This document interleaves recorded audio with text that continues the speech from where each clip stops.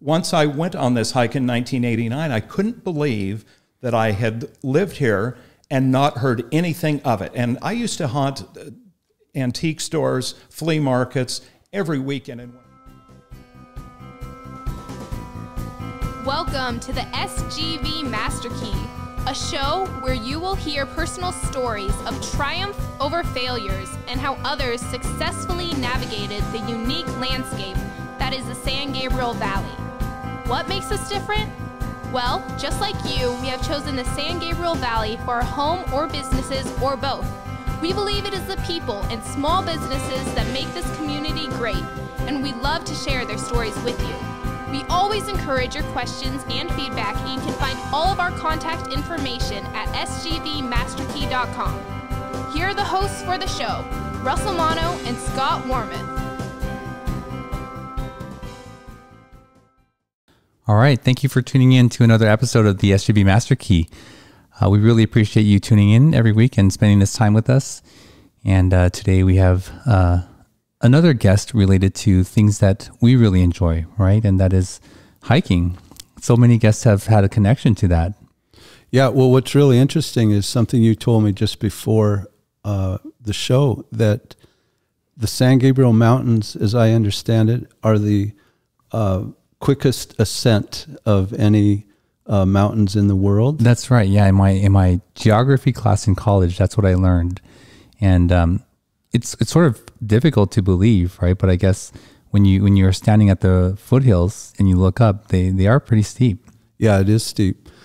But I remember 10 or 15 years ago, and I've lived here in Pasadena for 27 years, but it wasn't until maybe 10 or 15 years ago, someone told me about Mount Lowe and the hiking trail there and going up to Echo Mountain. And it was a real discovery for me. And it was so exciting because for me, it's like a perfect hike from Lake Avenue up to the old site of a hotel and the railway remnants that are there. And the whole story is a very fascinating story. And it just became one of my favorite places to go. And I've gone there now, very religiously for at least, I'd say probably 15 years. And, it's just a perfect run up to the top of the, not the top of the mountain, but to the site of the old hotel there. Right.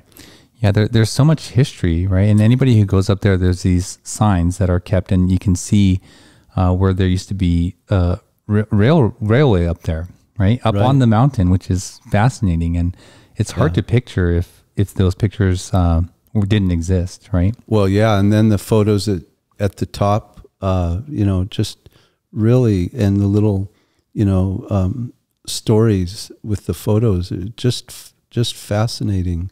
And we're so lucky to be able to talk to somebody today who really knows that inside and out. Oh, yes, absolutely. And that brings us to our guest today. Our guest is Michael Patris. Welcome to the show. Thank you so much for having me. I appreciate it. Thank you.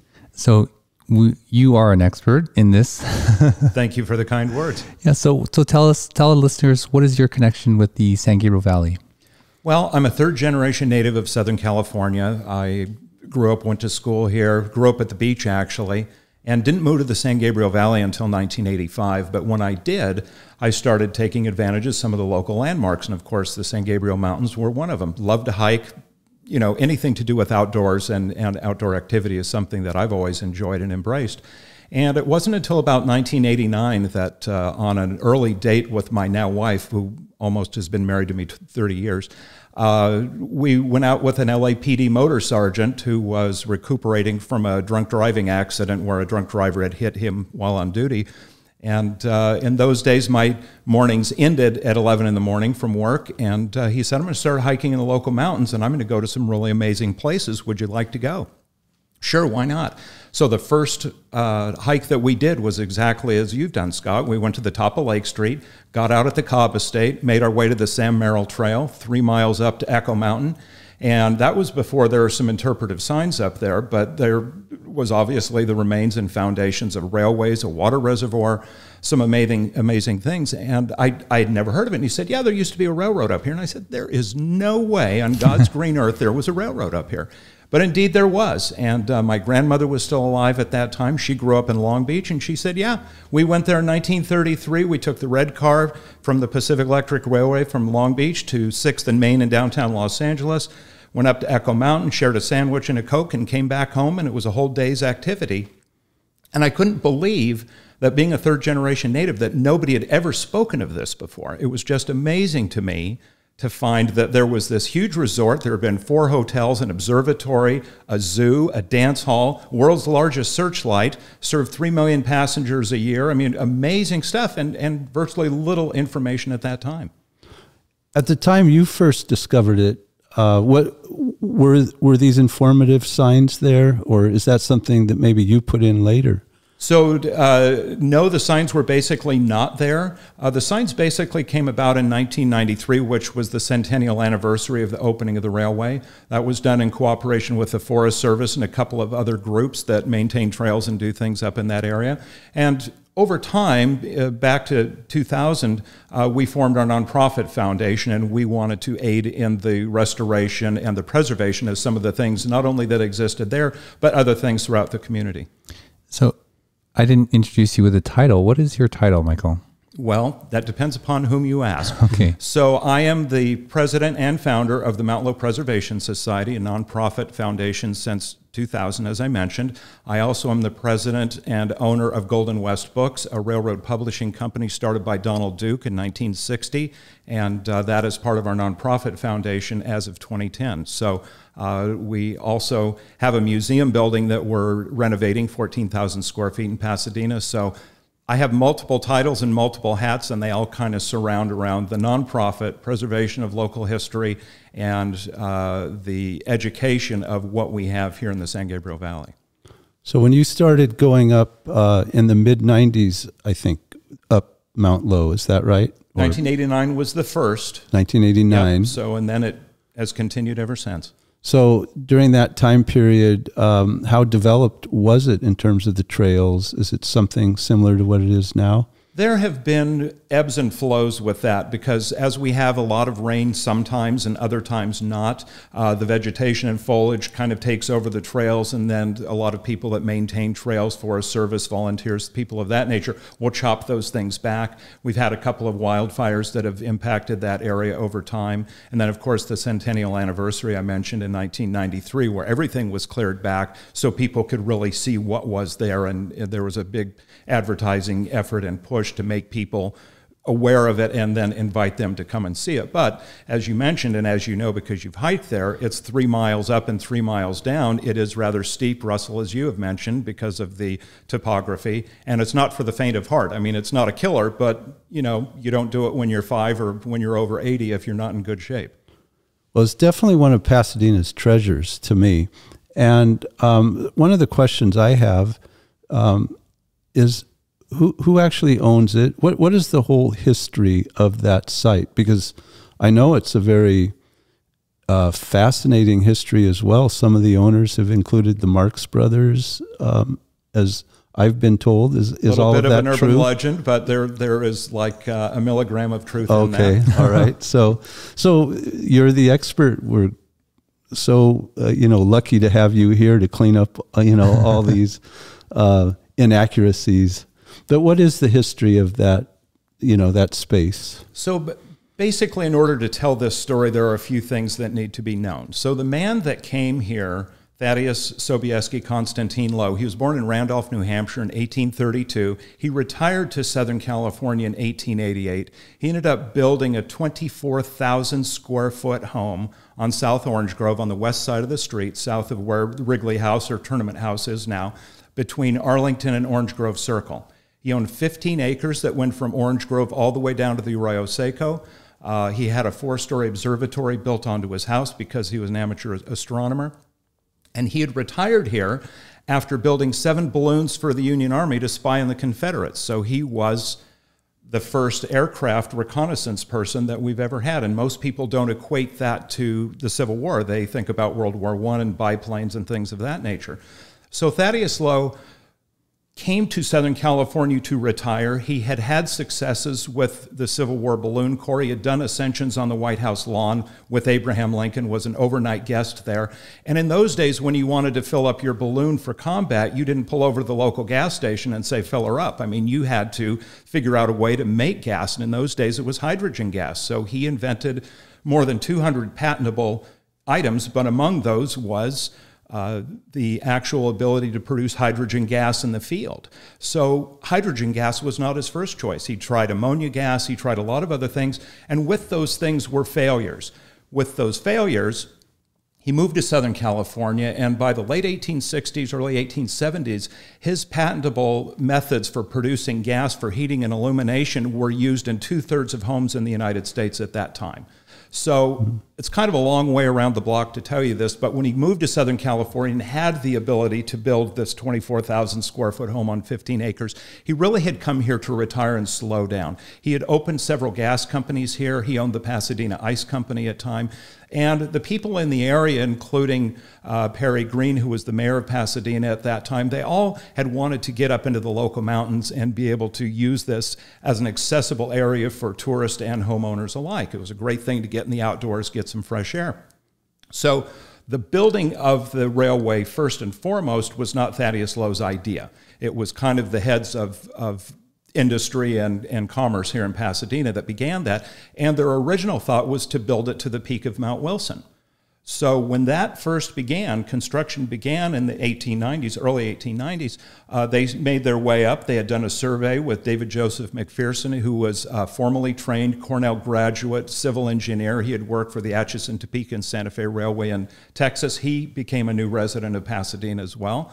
And when they started surveying this area, there was an argument going on the peak of Mount Wilson because there were two camps there. There was Strain's camp and Steele's camp. So these two gentlemen couldn't agree on where the terminus of the railway would be because it would advantageously affect one or the other if it ended closer to one camp or the other. So over time, they said, you know what, you guys are arguing, you're never going to get over this, we're just going to build to another place. So they ended up changing their direction. They had already gotten into Rubio Canyon at that point, and they ended up building to Oak Mountain. Andrew McNally of the Rand McNally Map Company said, well, Thaddeus Lowe, you've done so much for the community, we're going to rename Oak Mountain in your honor Mount Lowe. So the construction began in the 1890s. It was opened July 4th, 1893, and that property, once he was building into it, was one of the first national forests that there were. But word was very slow to come from Washington, D.C. to Southern California. So basically the government said, hey, Mr. Lowe, you're building on private property. We're going to allow you to exist until the railway ceases operation, at which point in time we're going to take that land back. You are going to remove everything that you've put there, or your successor companies, whomever, and it's never going to exist again. So I don't know if that specifically answers it, but there are modern questions about, well, why don't they rebuild it? Why don't they do something different with that property? Well, because it's federal property.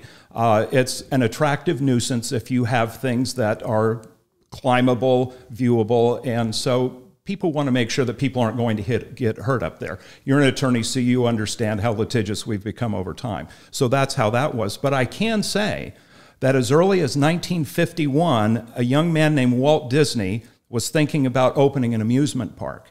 And he thought that it would be great to resurrect that incline that was nearly 3,000 feet in length, go up there and put rides to be able to ride up on Echo Mountain and the surrounds. So it's an amazing legacy because we know the success of Disneyland and Walt Disney.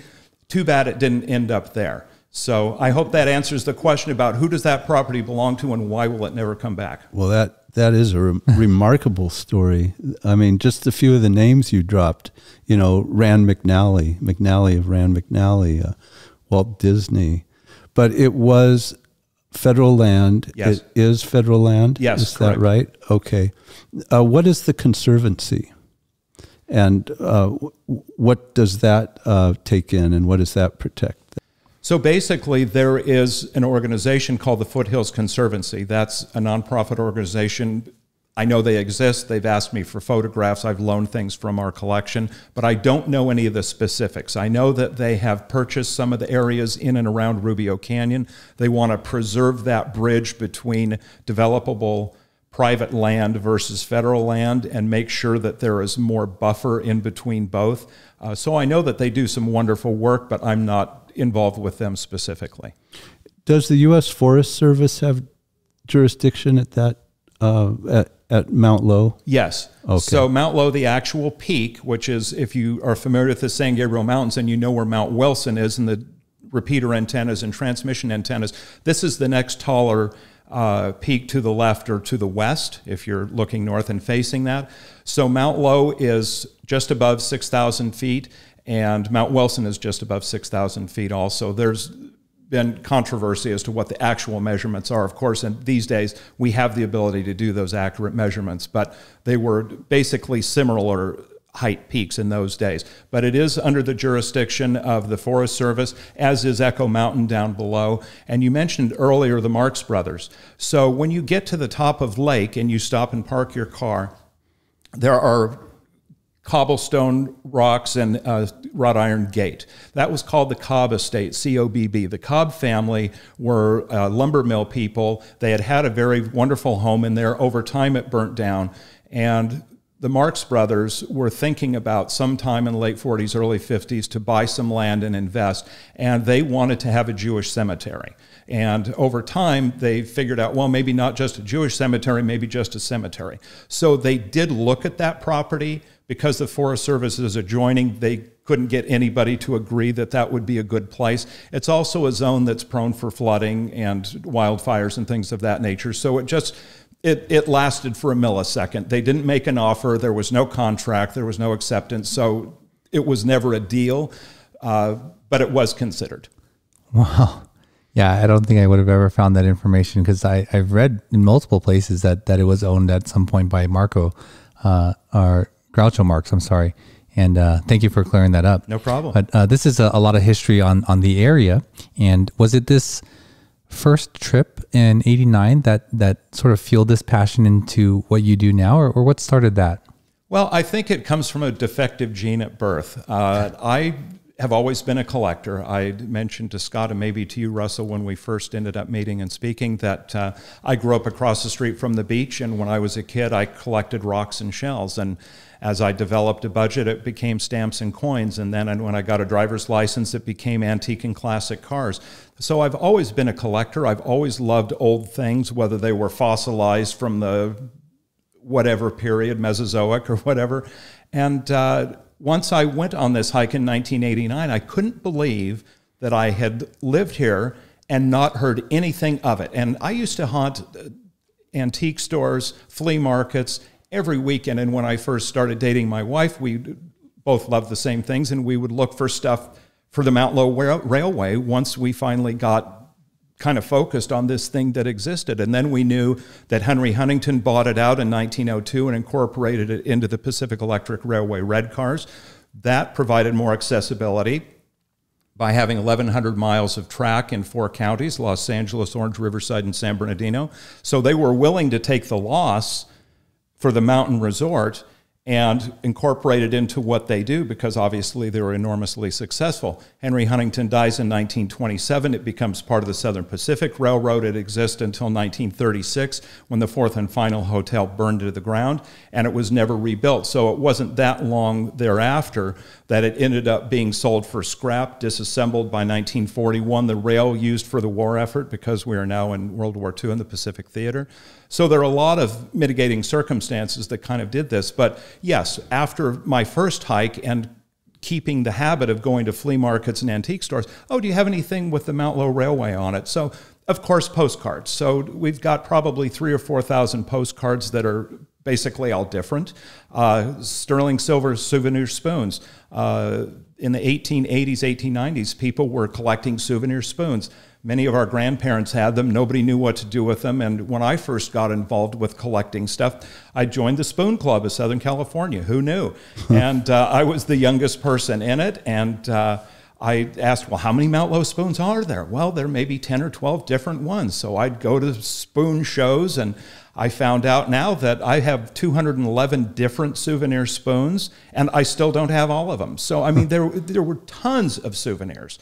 And at this point, our nonprofit foundation has collected over 800,000 images in our image collection, from glass plate negatives to slides to transparencies to prints to cabinet photos. And we're over 20,000 three-dimensional small artifacts, too, which include everything from San Gabriel Valley Railroad, Pacific Electric, Railway Southern Pacific, and pretty much everything in the southwestern United States. So it kind of has grown exponentially, but if you really look for stuff, it's there. I'm really fascinated by Mr. Lowe. Sure. What role did he play? Did he develop the railroad? Did he develop the buildings that were eventually built, or what was his role, and what did exist, at the top of the mountain, or at the end of the line, you might say? Sure. So Thaddeus Lowe, as I mentioned, retired here in 1888. It didn't take long till everybody knew by building a 24,000 square foot home that this is a man of means.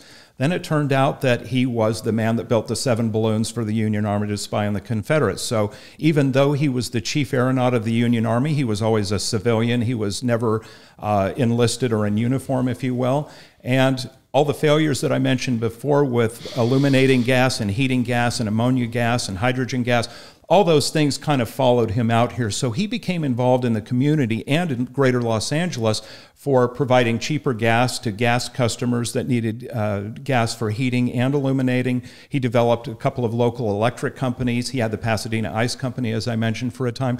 So he really was just a person that was used, if you will, voluntarily to take advantage of his funds and complete this railway up into the local mountains. So historians will note that in the 1890s, there was a nationwide recession. Thaddeus Lowe continued to pay his employees, and it eventually bankrupted him. So before he even had this railway for a year, he was virtually bankrupt and penniless. When he finally died in January of 1913, his estate was worth less than $100. He had lost his home on Orange Grove. He rented it back. He couldn't afford to pay the rent. He died on Euclid over here, where the Pasadena Convention Center is, in a rented home that his daughter, in fact, the home over time ended up being owned by the Pashkian family, the rug merchants who have been around since then. So it's really kind of interesting that he was interested in seeing the incline railway built. As I mentioned, he came from Randolph, New Hampshire, so of course they had the Mount Washington Cog Railway there. So this was not an unknown thing to build an incline railway. This was different technology here than was used there.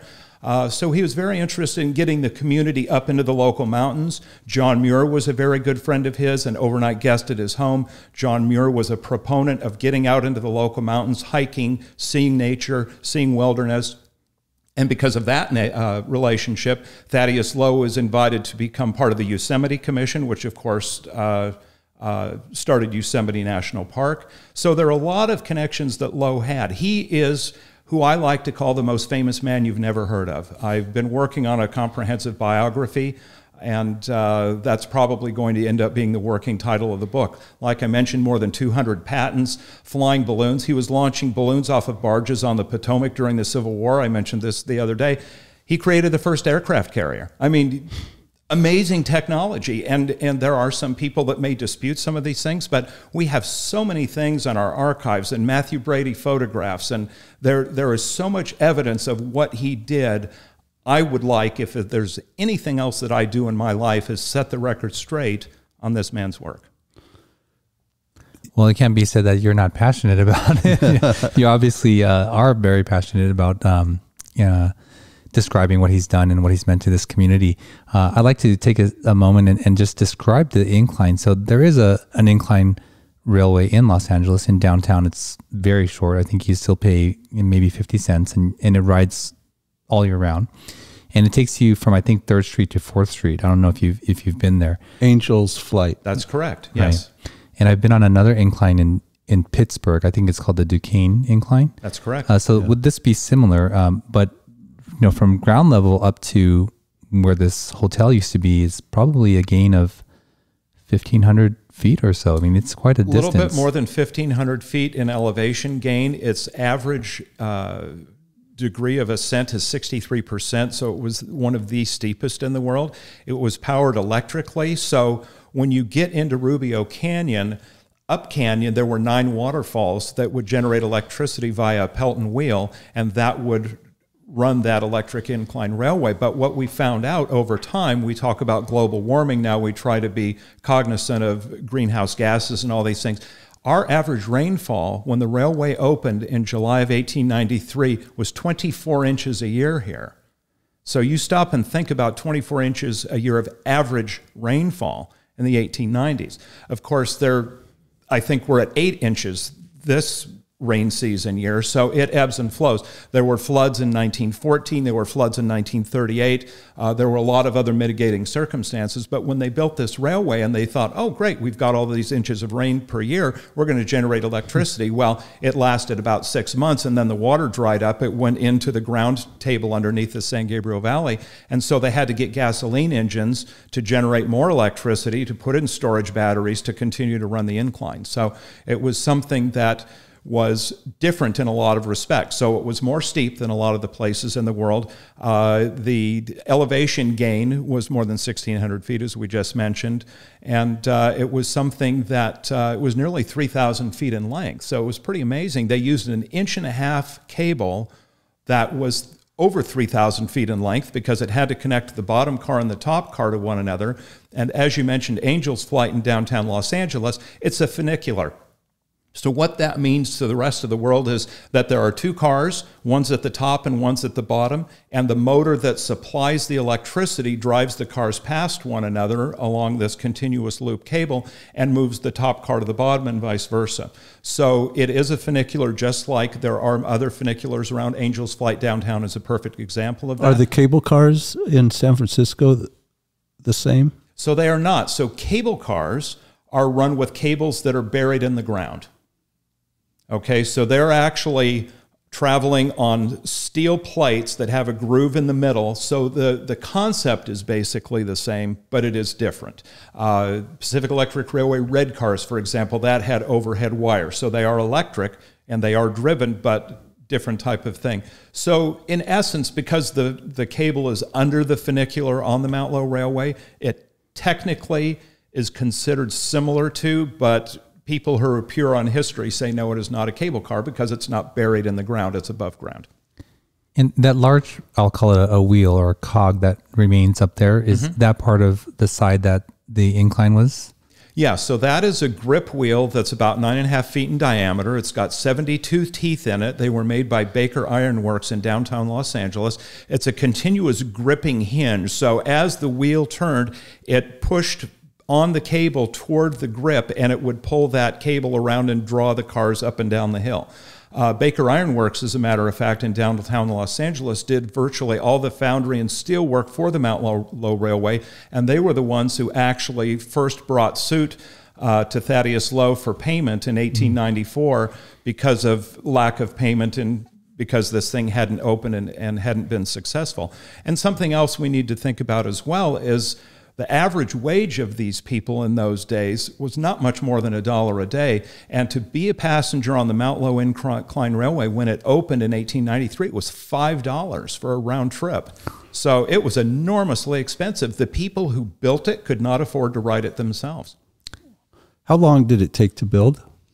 They began in 1890 and they worked continuously through 1893. So there are a lot of things that kind of encompass how long did it take to build. So when they first began, they began at Lake and Calaveras, and there was a horse car that would take you from Lake and Calaveras to the northwest around Woodbury to go back up into Rubio Canyon. So you didn't go up Lake Street because there was no Lake Street at that time as we know it. So then once they got into the canyon, there was a hotel at Rubio Canyon there with the 9 waterfalls. That was Rubio Pavilion. Once you got to the top of the incline railway, there was Echo Mountain House, which was 70 rooms. That was opened after the chalet. The chalet became the bunkhouse for all the workers. The workers would stay there during the building season. Of course, with all the rain we had, In those days, in the cold that would happen as we experience overnight cold in the mountains, a lot of times there would be snow up there in those days. So they would work when they could. They stayed as long as they could and continued to build. And after they finished at Echo Mountain, had Thaddeus Lowe stopped there, he might have been okay financially, but he wanted to push on. He stopped another 3 miles beyond Echo Mountain back to a place called Alpine Tavern. It was Crystal Springs. That's a natural source of spring water, which supplied not only that tavern, but the hotels below. He wanted to go to the actual peak of Oak Mountain or Mount Lowe, and he ran out of funds. So he stopped at Crystal Springs in 1894. Lawsuits began. He lost control of it by 1897. Some of the interim people that were owners include Jared Sidney Torrance, founder of the city of Torrance. He was a resident of South Pasadena at that time. So there are a lot of things that continued. Thaddeus Lowe built the observatory there. So these were all kind of ongoing little projects. So the answer to the question, how long did it take to build? Basically from 1890 to 1895, there was continued construction. And when the Pacific Electric built it, they standardized a lot of the track and the bridge work and infrastructure. So it was kind of an ongoing basis. They had floods in hotels that ruined them. There were fires that ruined things. And over time, they were not replaced. It was all a disaster waiting to happen, though, wasn't it? Because of nature or weather conditions, right? Sure. So they say Mother Nature is one who will reclaim what she wants on her time, and she did indeed. So, yes, in those days, heating and illuminating were done by gas.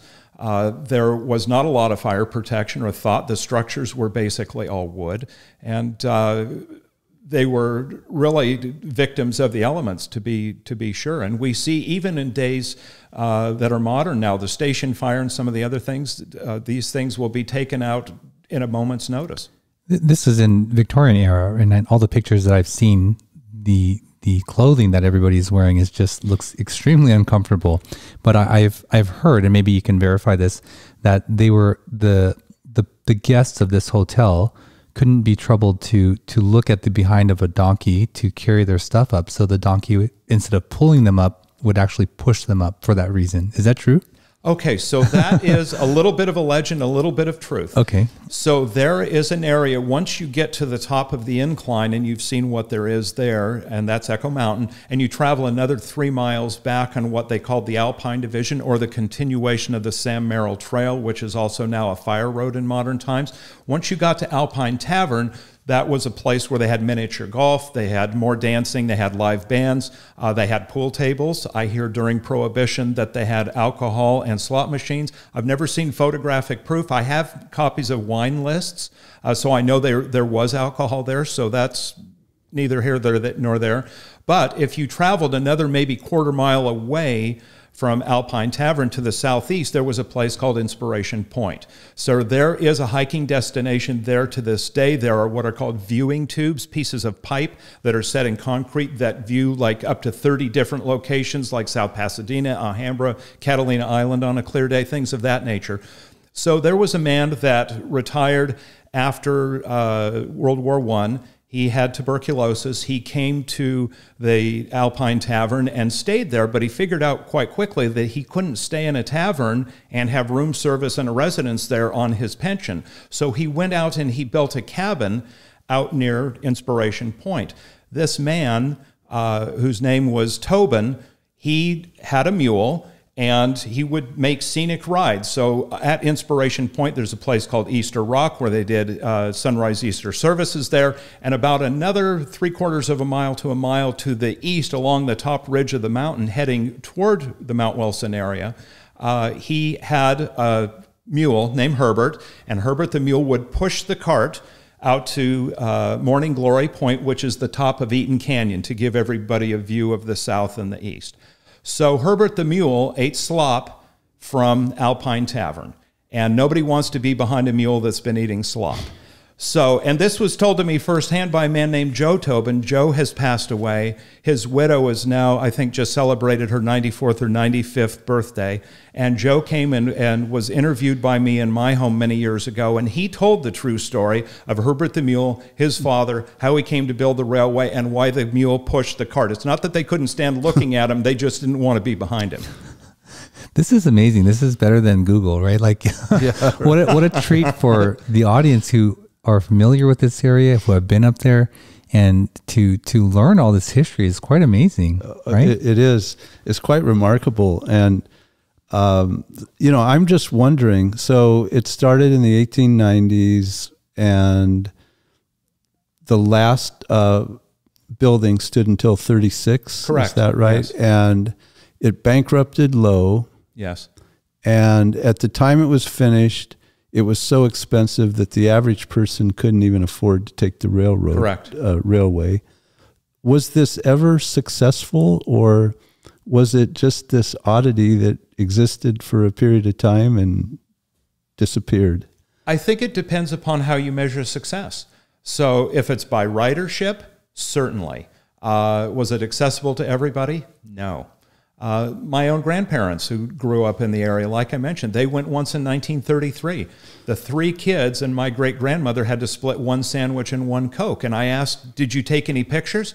Well, Michael, we weren't wealthy. We couldn't afford a camera or film. We could barely afford the ticket up there. What was the attraction for them, for example? For them, I think... Go ahead. I'm sorry. And I was going to say, didn't they come from the coast? In other words, they were in Long Beach. Okay. So what was the attraction to go to Pasadena? Was it just to go up the mountain and get the view? And I think it was something that everybody had talked about. They had seen it in the newspapers. There were some silent films that were filmed up in that area. Clara Bow kept a cheetah there. They had a fox farm called Slicer Fox Farm, and they grew fox at that altitude because their pelts and coats would be thicker. I'm not condoning or saying anybody should own or wear any fur, but this is what was done in the late 20s or early 30s. So this was an adjunct of what existed there. And I think it was just because everybody had built there. My great-grandfather was a set builder at MGM Studios in Culver City, and he would take the red car from Long Beach to Culver City to work on the sets. He worked on Gone with the Wind and some of those major features as a set builder.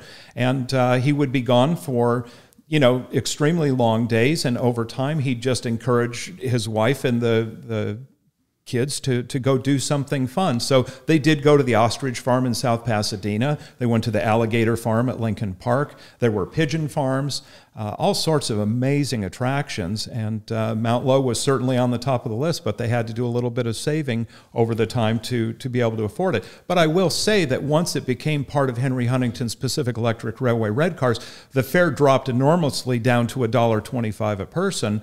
But that was still a lot of money in those days. If you're considering getting a Coke for a nickel and a loaf of bread for maybe 8, 9, 10 cents, that's still a lot of money, particularly if you're going to have an adult and 3 children. Was that a direct connection to the red car? Yes, absolutely. So they could get on the red car in Long Beach and without getting off of a train. Well, they had to change trains. Yes. Yeah. And those were actually electric trolleys at that point. So they went from Long Beach to 6th and Main. They changed cars, went on the Pasadena short line from 6th and Main to Pasadena, and then they hopped on a 3rd train to get up into Rubio Canyon. And how long would that take from Long Beach to the top of the From Long mountain? Beach to the top of the incline, close to about 3 hours. So it was an all-day gig for sure. Right. Well, that's quite a journey to travel for 3 hours. The stories that you have are amazing, and I imagine that you have another story with this item that you brought. Can you share that with us? Sure. So I do have this item that I've brought with me. This is a piece that's rather interesting.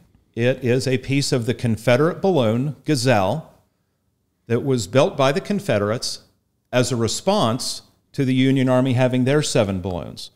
So this particular piece was recently donated by Jay Haig. He lives in Ponte Vedra, Florida. And he is a 3 times great-grandson of Thaddeus Lowe. He has been a longtime friend of ours, as have his siblings. His mother is like a second mom to me, Hope Wilson Haig, and her late husband, John Roland Haig, was the 2 times great-grandson. Hope and John came to Southern California not long after I started hiking in the mountains, and they said that they wanted to find the Mount Lowe guy. And so I was put in touch with them, and it turned out that we had a ton of things in common. So when we first started talking, we met in Long Beach. They were staying in Altadena to visit some friends, and we went to a favorite restaurant down there, which will remain nameless because I don't want points off for my SGV3 later. And we ended up talking about sailing, and we had the same sailboats that were like 18 serial numbers apart, which was amazing. And we were just immediate family. And she kept talking about all the things that they had in the attic at their home in South Freeport and what they had on Bailey Island. And the home on Bailey Island had been in their family since the 1890s, so it was pretty amazing. And so she said, oh, you'll have to come back sometime and look at some of this stuff in the attic. And I said, well, anytime you need any help cleaning out that attic, you let me know. And without missing a beat, God bless her, I adore this woman, she grabbed my wrist and she said, what month do you have available? And she said, and I'm not being facetious, if you come, you're not coming for a week or 10 days. You're going to stay for a month.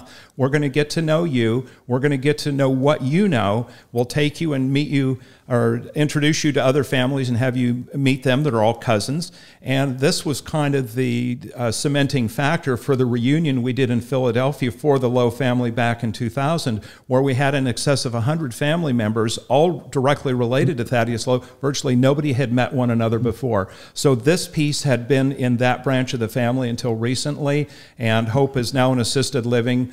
John has passed away many years ago, and the 3 times great-grandson, Jay, said, you know what, we've got this piece, would you like to have it for your museum? So, yes. So the rumor is that the ladies of the Confederacy donated their silk dresses because they had no raw materials. The ports were frozen because of the war. They're blockaded.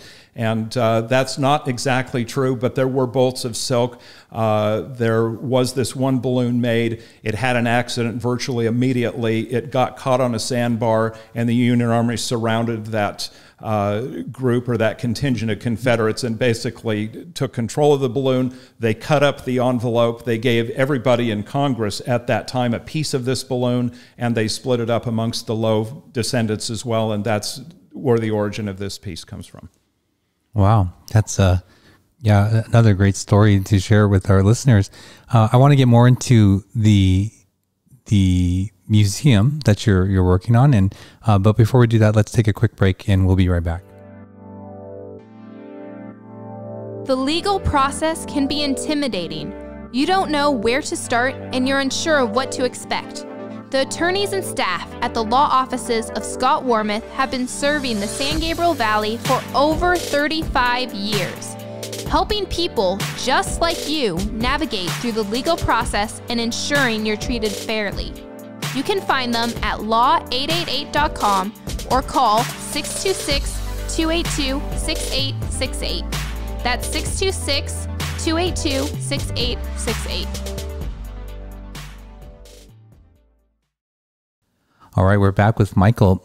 Before the break, you had mentioned this museum that you're working on in Pasadena, and this obviously is an amazing piece to have in there. But why don't you share with the listeners a little bit more about that? Sure. So within the realm of collecting and trying to preserve history, it makes really no sense to have these things if they're not shareable, viewable, and used as educational tools for anybody who needs to have or wants to have access to them. When I first started getting involved in these things, there are a lot of places where you can go and you know that these things exist and you want to see them. You make an appointment to try to see them, and for circumstances beyond our control, we can't do that. It's something that for me and my wife, not having any children, we wanted to provide some sort of benefit to the San Gabriel Valley and the greater population, really, with the internet now globally, of having these things made available. So in 2000, when we began the foundation, the Mount Lowe Preservation Society, our goal was to have a nonprofit educational foundation, not charge admission, be able to have these artifacts and pieces of ephemera on display. And over time, people have come to embrace what we're doing. So in 2011, we purchased a building in Lamanda Park, East Pasadena, off of San Gabriel Boulevard and Foothill Boulevard. It's nearly 1/3 of an acre. 14,000 square feet, where we have built out an indoor railroad signal garden. We have over 800,000 images, as I mentioned earlier, over 20,000 three-dimensional artifacts. One of the great things that we have is Thaddeus Lowe Jr.'s 1920 Cadillac. He purchased that new at Don Lee Cadillac in downtown Los Angeles. It's a one-off Harley Earl car with a custom California top. It was featured in the Wall Street Journal and A.J. Bame's column, My Ride, back in March of 2019. So we have some really amazing things. And our goal is that over time, people will see that we are going to be benefiting the community at large. So we're trying to figure out a way to put in ADA compliant bathrooms, put in an elevator, and build out the infrastructure so it's user friendly. And up until now, when we've gotten to the point where we're starting to make moves in that direction, we've had the benefit of the Pasadena Museum of History. So every few years we've done displays for them. We've typically taken the South Gallery, we put things on display for 6 months. They get between 2,500 and 3,000 people there. I've guest lectured there as well. So it's something that I feel really compelled to do for this community in which I live and work, and also to provide, as I mentioned through the biography that I've been working on, is to let people know about who this man was. There are so many people, as you do with your podcast, that have great stories in the community. There are other great stories that have been ignored for years that, being a historian, I'm compelled to say, hey, everybody, look at this. Here's a guy with more than 200 patents. He actually, in advance of flying for the Balloon Corps and building balloons, had built the world's largest balloon. The balloon envelope, the canvas and silk part of it, were more than 200 feet tall, held more than a million cubic feet of gas. He built and flew this balloon. He was going to fly it across the Atlantic Ocean. And you say, Michael, there's no way that this man in 1856, 57, 58 would be able to do this. This was more than 100 years before this was done, and indeed it was done in 1964. However, Lowe had a suspicion, and mind you, this man had no more than a fourth grade education. He was one of 4 children, born in Randolph, New Hampshire, as I mentioned before, 1832. His mother died when he was about 9 years old. His father remarried. There were 7 half-siblings, and Thaddeus Lowe ran away from home at basically 10 years of age. He had no formal education. He had an amazing work ethic. He was a brilliant guy, and he would look at the clouds, and he would say, at some level, the clouds are always going from west to east. There has to be some sort of stream of air that goes that way. So it wasn't until the late 1930s, and there's argument as to who might have discovered the jet stream as we know it first. Some people say people in Japan. It could be anywhere, and I won't get into that aspect. But Thaddeus Lowe in 1855, 6, and 7 was saying that that was existing. He proved it. When he first started flying balloons, Joseph Henry, who was the head of the Smithsonian, said, if you want to take your balloon to Ohio and wait till the wind is blowing from east to west and get it up to a certain altitude and make it do a U-turn, he said, we'll see if we can get the Smithsonian to help you in this endeavor. He says, don't just take off over the Atlantic and not know where you're going to end up. And so Thaddeus Lowe did this. He flew from Cincinnati, Ohio. He held an airspeed record, an air duration record. He ended up in Union, South Carolina. He flew over 900 miles in 9 hours. So that air flight record existed for years. And he was in a wicker basket? He was in a wicker basket, and yes. You've got a few wicker baskets in your collection. Yes, we do. Yes. And so how many people could stand in a wicker basket? Well, modern days today, if you go ballooning down in Temecula or any of the places where you go as a tourist, they have 12, 14, 18 people balloon capacity in those baskets. In those days, it was basically a 1 or a 2-man basket. However, he had built a 10-foot diameter basket with canvas over the top of it that looks exactly like a Gemini space capsule. He called it his life capsule. And this was a flyable balloon. That we've got artifacts from this. We have canvas from it. The Air and Space Museum at the Smithsonian has the load ring from that. So this was a 10-foot diameter basket that had a small boat underneath it. So he knew that he was flying over water. He'd have to put down in the water at some point. Yeah, he was going to bring 3 or 4 people with him at that time, which would have been the largest crew ever carried in a balloon. So it was amazing technology that he This guy is beyond belief. Yeah. Yeah, it really is I forgot the working title, but I think it's something like the most famous person you've never heard of. Exactly. That's And he's become your passion, it seems. He has indeed. I mean, every time you open the refrigerator door, artificial refrigeration was one of his failures in the 1860s when he was trying to inflate balloons. He kept making this ice. Oh, well, okay, that's not necessarily a failure, but it is if you're trying to inflate a balloon. That's not going to help your balloon, but it's going to help mankind. Wow. So why not?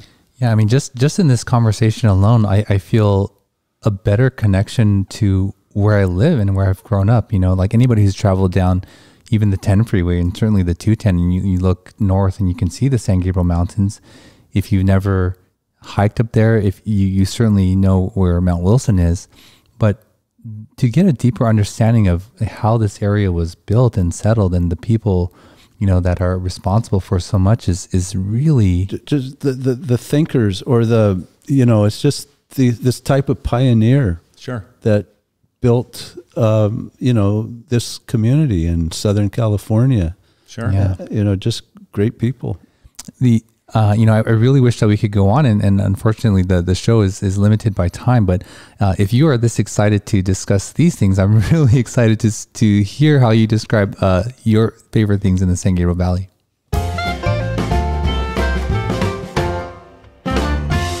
So, Michael, we call it the SGV3, and I know it's very difficult to limit yourself to 3 places or things or events, but what are your favorites in the San Gabriel Valley? San Gabriel Valley has such a wide variety of things to offer in virtually every aspect of our lives. So I would have to say, first and foremost, the San Gabriel Mountains and the Mount Lowe Railway. That's kind of a given. The second thing for me was formerly the Ranchero Mexican restaurant owned by the Mejia family. We used to eat there all the time, and we've been longtime friends of theirs, and they were next door to our building. But since they're gone, it's Lee's Hoagie House on Colorado Boulevard and Roosevelt in Pasadena. That's my culinary place to go.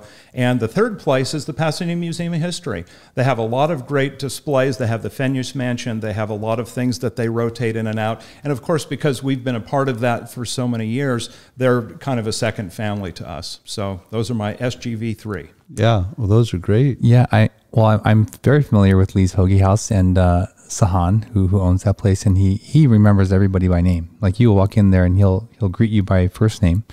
Wonderful place. What do you like to get there? So I have the grilled ahi tuna on a bed of roasted vegetables, and that's my go-to Monday through Friday, and I was there again today. Oh, good. And the Fenyas Mansion, I've been there with my wife. Wonderful place. You never even know it exists.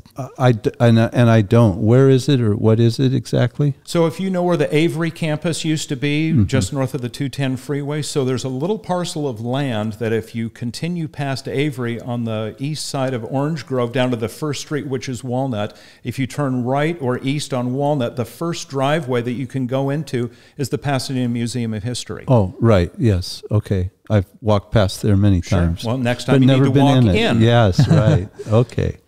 You can have a tour, and they bring you through most of the house, and it's a guided tour.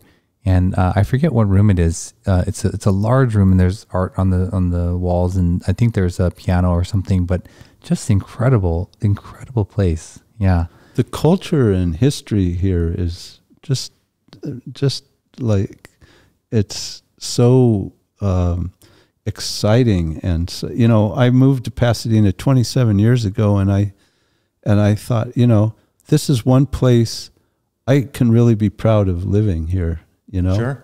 It's just amazing, all of the cultural icons that are here, the institutions and so on. Are you still doing displays for the museum?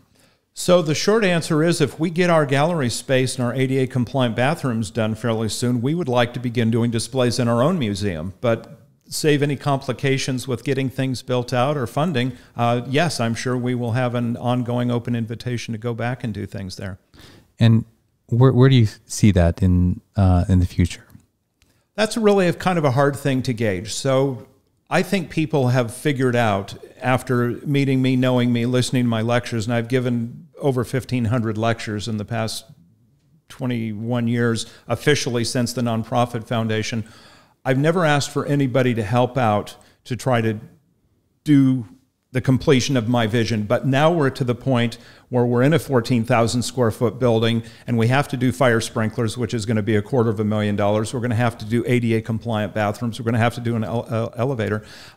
This is something that's going to be beyond my means. So I think that through podcasts like yours, and maybe getting the word out further, that maybe we'll find some people that like to have a gallery space named after them, perhaps, and get them to become benefactors or donors and help us kind of push this this through the end and get this opened up. So hopefully, in the answer to your question, it will be a very short term. Well, I've been there, and Scott has been there, and you have some amazing artifacts and pieces there that alone is interesting. But I think the real gem is you, actually. Thank you. And all the passion and knowledge that you have to share is really incredible. I mean, I love to see and recognize passion in people, and it's absolutely there with you. There's no mistaking that. Thank you. Michael, if someone wants to get a hold of you or reach out to you or connect with you, how can they do that? Our website is mountlowe.org, MOUNTLOWE, and our publishing company, goldenwestbooks.com. We're in East Pasadena, so you can get a hold of us through either of those websites. There are phone numbers attached. Our office number is area code 626-458-8148. Leave a message. And if you have anything that you would like to donate, artifacts, ephemera, photographs, anything that you would like to do or see done with our community, or would like to help us financially, we'd be absolutely thrilled to hear from you.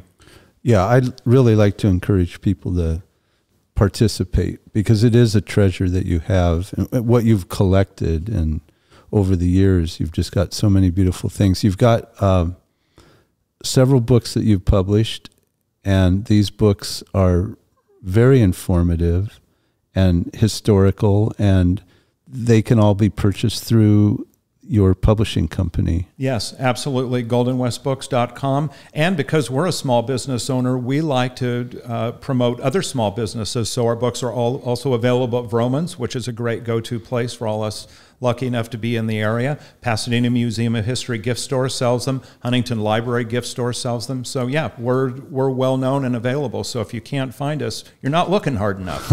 I've seen 4 of your books. How many have you published? So that's a trick question. So I have authored or co-authored 5 books, but I've published numerous, beginning with Golden West Books in 1960 when Donald Duke started. Our company has published over 160 books. Since his passing in 2010, we've published about 5 or 6 books. We try to do one every year, and then I try to do one for other publishers every year as well. And we're hoping to ramp that up a little bit. Once we get the building a little more situated, I'll have a little bit more freedom to put some of my thoughts and words into print. Wow. Well, thank you, Michael, for sharing that with us and our listeners. And thank you for spending this time with us. And I hope that you guys, the listener, got something out of this, because that was quite a remarkable story and a real connection to the history of this area.